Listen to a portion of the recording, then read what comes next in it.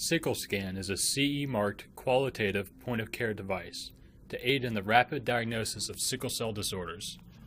Sickle cell disease is an inherited blood disorder caused by the presence of abnormal hemoglobin.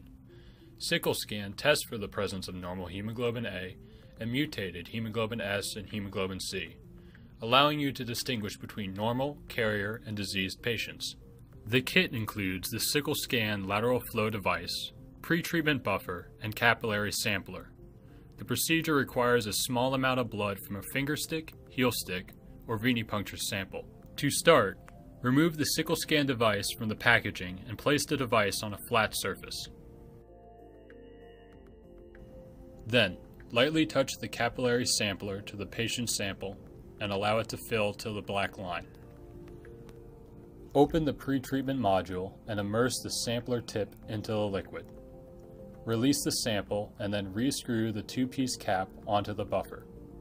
Invert the module 3 times to mix.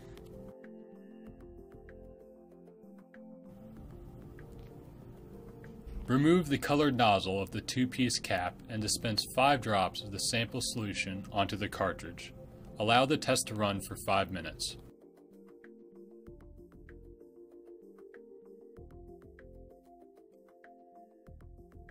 The topmost indicator is a control.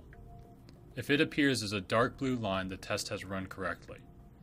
The following 3 lines appear if either hemoglobin A, hemoglobin S, or hemoglobin C are present in the sample.